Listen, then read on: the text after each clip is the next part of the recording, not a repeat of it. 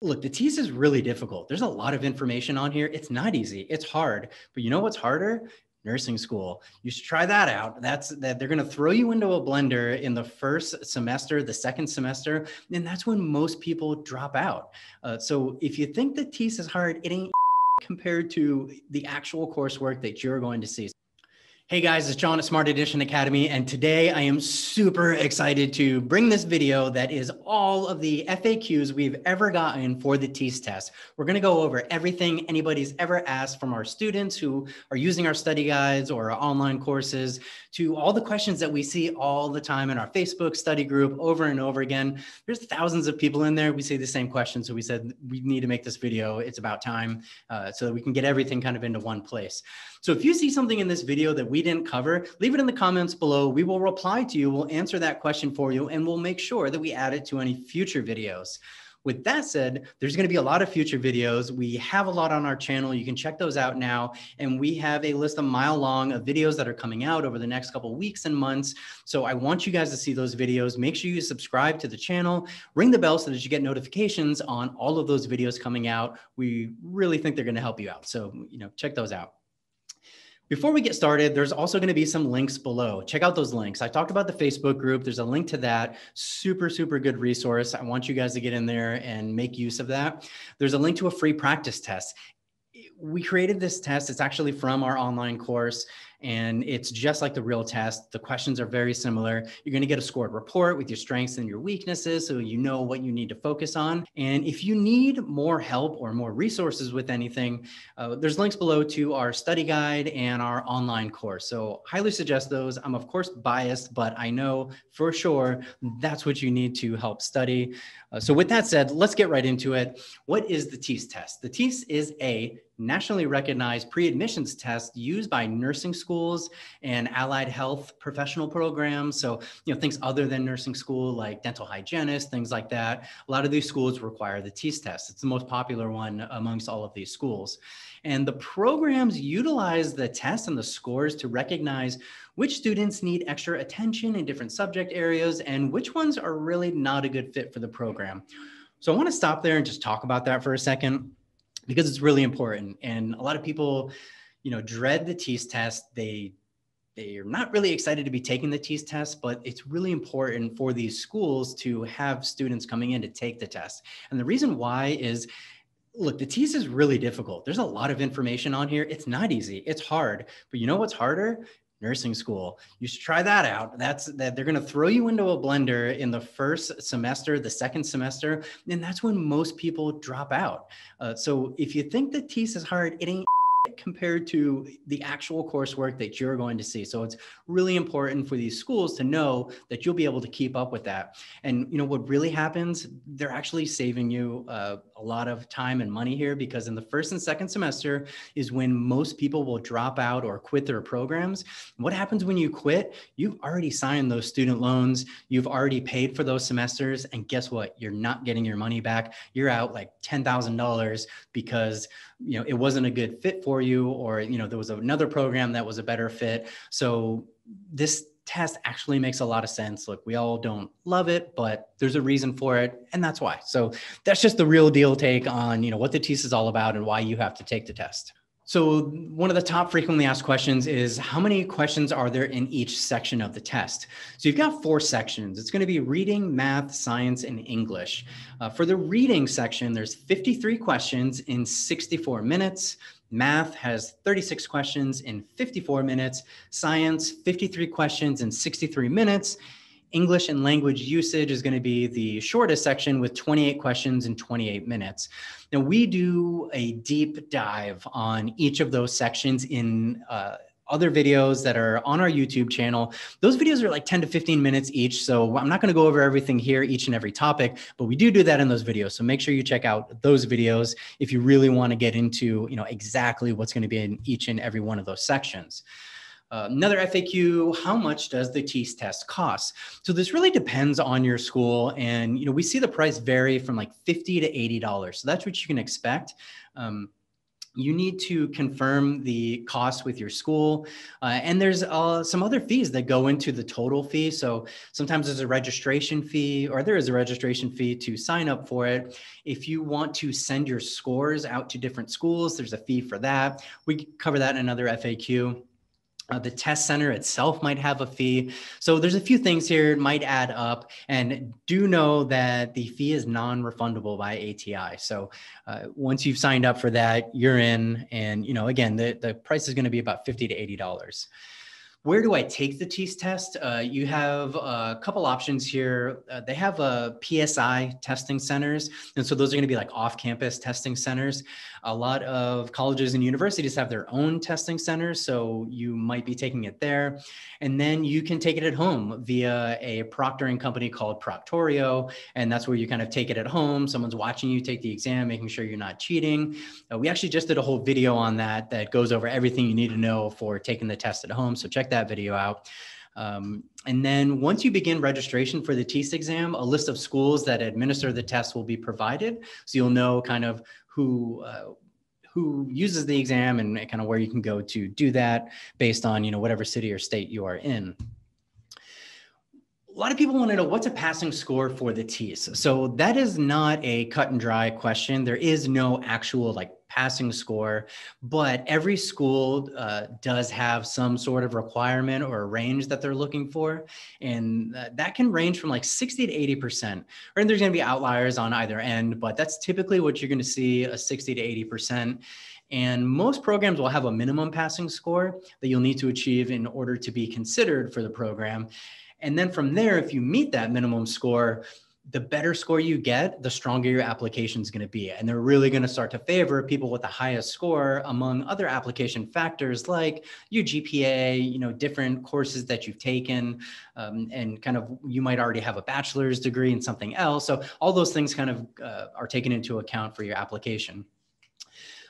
So if your school is competitive, consider taking the test more than one time to improve your score and just have a stronger application. And a lot of states like California, it's extremely competitive. So you want to get the best score that you can. And, in considering taking the test again, that's another FAQ that we get all the time. Can I retake the test? So the answer is yes. However, every program is different and they have different requirements or restrictions on how many times you can take it, how long you need to wait in between taking it. We typically see some schools will allow up to 3 retakes, while others only allow for 1 test attempt. Now, some schools will make you wait 30, 45, 60 days in between test attempts. Some schools will only let you take the test once per application period. So you have to wait till the next spring or fall semester. So that all just depends on your school. Check with your program and see what kind of requirements and restrictions they have around that. FAQ, how long does it take to get my results? So the scores are provided immediately upon completion of the test, because it's taken on a computer, and then those results will be sent to your school, but you're going to get those right away. You're going to leave the testing center, or if you're taking it from home, you're going to know what your score was right after you take the test. Now, what's the best way to study for the test? Now, we've actually got a couple of videos on this. It's not a quick one to kind of explain, so I'll give the really high-level version here, but check out some of the other videos we have. We have top tips and strategies and really some secrets for studying for the test to do really well on it. So check those videos out. But the long and short of it is I highly suggest that you take a diagnostic practice test. I mentioned there's a link below in the description for a free practice test, but that's really one of the best things you can do for a couple reasons. One, a diagnostic practice test is going to let you know what your strengths and weaknesses are. You'll get an idea of how did you do in math or science. And I know our free practice test actually breaks that down by the topics within science or within math so that you would know, I got all the questions wrong in the cardiovascular system. In this system, I should study that more, or I really struggled on fractions in the math. That's what I need to study more of. And then the other reason to take a practice test is practice, practice, practice. You want to do as many questions as you can. You want to get familiar with the types of questions and just got the flow of the test and the number of questions and the time that it takes. So really practice test is a great way to be studying for the test. And then, I would also say, get a good study guide or an online course. It doesn't have to be Smart Edition Academy. Obviously, I think we have the best online course and study guide available to you, so I highly recommend it. But there's a lot of other good resources. There's a lot of stuff on YouTube that you can check out. There's things like Khan Academy and things like that. And I also just use a lot of different resources to prepare for the test. How long are my scores good for? We hear that question a lot. So after taking the test, you can use your score for up to 24 months to submit your application to your program or school. So if you change your mind or you're not able to go to school this semester, something changed, you can save those scores for up to 2 years. This is probably one of the most frequently asked questions. Will there be a calculator on the test? And the answer is yes. You will be able to use a calculator on the test, and you don't need to bring one with you. One will be provided to you. You're going to get a really simple 4-function calculator that's math. That's addition, subtraction, division, and multiplication.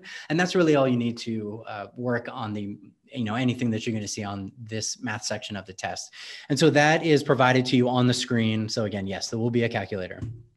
A lot of people ask, can I go back to a question on the test, or do I have to answer them all in a row? I can't go back and change an answer. And the answer to that is yes, you can go back to a question. You can also flag questions within kind of the system to return to it.